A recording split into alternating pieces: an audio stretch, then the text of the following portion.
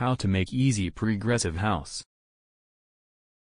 Set the tempo to somewhat around 128 BPM, and start by adding some chords.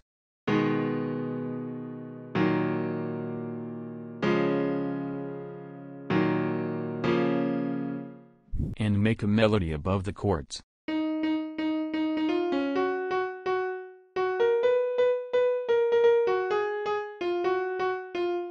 Add some pads.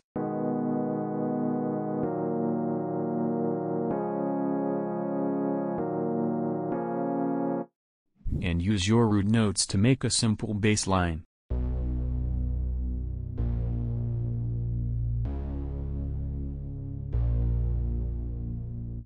Add some snaps.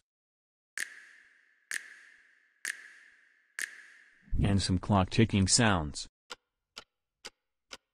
Add some risers, downlifters, and some sub-drops into the build-up.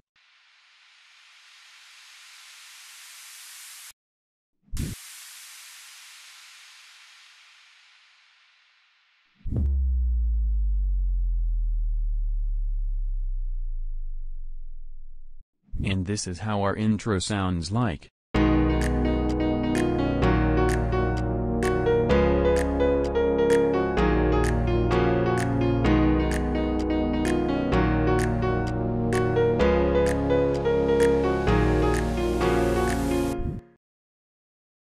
Add some build-up drums.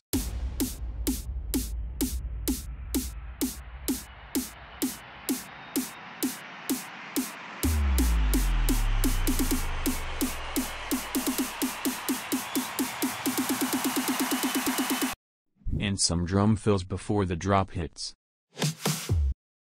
Add some risers.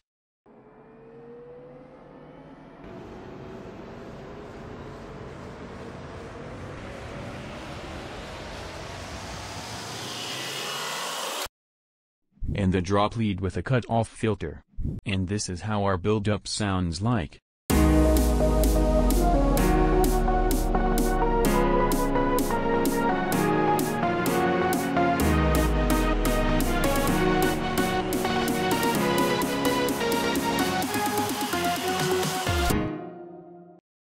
Start the drop with a punchy kick.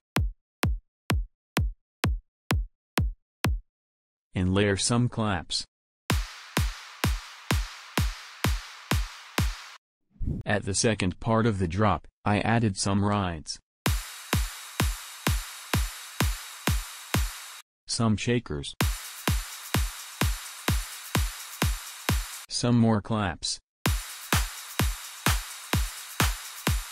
And some offbeat hi-hats. Don't forget the occasional crashes.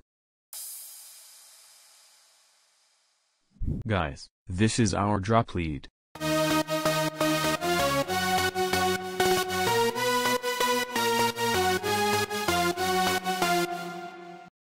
I side-chained it, added some EQ, some saturation, some distortion, some more EQ, some slight distortion, some reverb which is linked to a peak controller, and a fruity filter for a cut-off automation.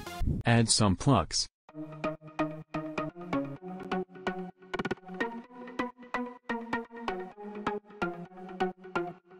And some white noise.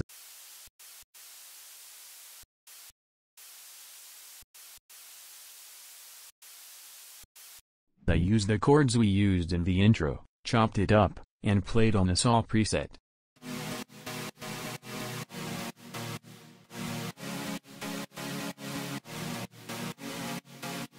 This is our drop bass.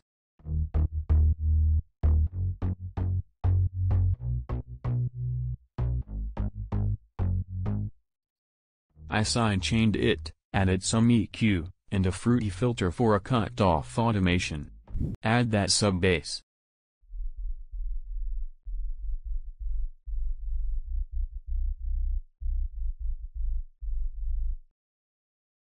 I side-chained it, and added some EQ. At the second part of the drop, I added this pad to give the drop some tension.